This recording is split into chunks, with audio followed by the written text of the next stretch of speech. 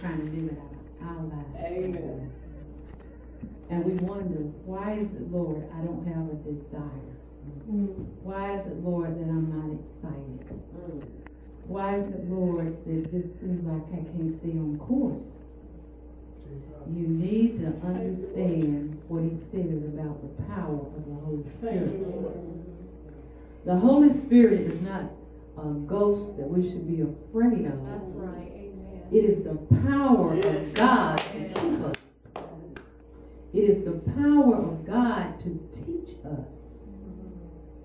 So whenever we find ourselves on and off, and up and down, and in and out, and wondering what's going on, sometimes we're just lost in the fog. All you need to do is go before God and be honest with him. Amen. Lord, I'm coming to you in all honesty. Make a decision. Is this something that I want? Is it what I really want? I know I need it, but do I want it? Jesus. Do I want it? Do I want eternal life? Do I want it? I heard this, and I think I shared it maybe I shared it with Sister Karen. I was riding down the road and I heard this minister, and he said that there are people who do not believe that Jesus ever existed. And even some who say they're followers, they still have doubt. But this is what he said. He said that he talked to some historians that were not believers. They were not followers. But they have written history. And it is written in the history books that there was a man named Jesus who walked the earth. It has been recorded in history, not in the Bible, but in history. And in history, it tells his life. So when we read the scripture, these are the apostles and the disciples taking up the Christian walk. But there were those who recorded Jesus. Amen. Before the Bible gave the story and the life of him. So therefore, we have to be at a place where we make a decision. Decision. Oh, look around. Okay. I was sharing with someone too. America's in trouble. America is in trouble.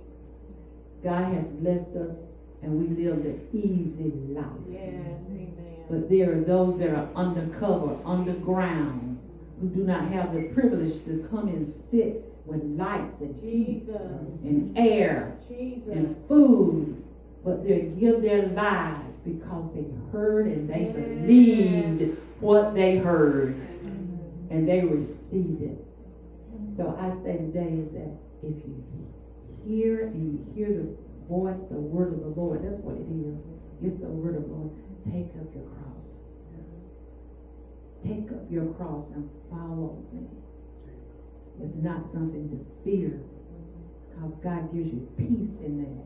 Amen. There's a peace in it, and he takes away the fear of death. And he takes away the fear of you not, am I going to be able to do this? I thought about our children. If we expect our children to do certain things and live a certain way, they can't live it either without the power of the Holy Spirit. Amen. We shouldn't even expect it from them if we have not taught them or we're not teaching them the power of the Holy Spirit in their lives to keep them. Yes. No, it's not hard. Living the Christian life is not hard. If you've got a made-up mind and a made-up heart, it's not hard. Not hard. Because you can have someone that you walk with and you talk to, and he talks back to you. Yes. I used to read that and I wondered how in the world could anyone live that close to the Lord that they could hear him talk. It's not an audible voice, but you know that it's him. Exactly. because it is according to his word. It's according to his word. And he's a keeper. Yes, he is. Lord knows he's a keeper. And somebody said it gets sweeter and sweeter every day. Every day it gets sweeter and sweeter every day. You want to live? You want to really live? You want to really live? Make a decision. Lord, I'm going to go with you all the way, every step of the way. I'm going to lay down, pull off, get rid of, leave some folk. Come on now. Leave some folk behind that's hindering me. Got to leave the hindrance. Okay? Come on now. I got a made up mind. Hallelujah.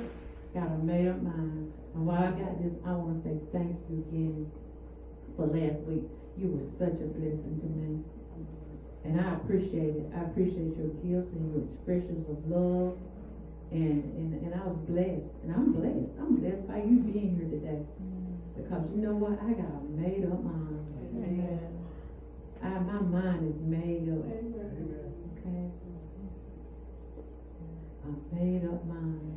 God bless you again and thank you so very, very much for your gifts and expressions of love. And Elder Tish ministry yesterday.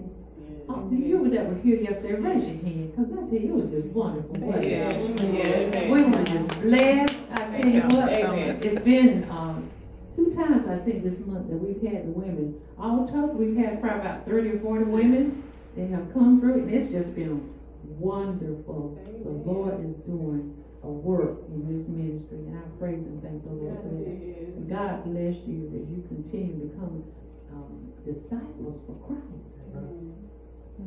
Amen. Amen. Thank you. Wow.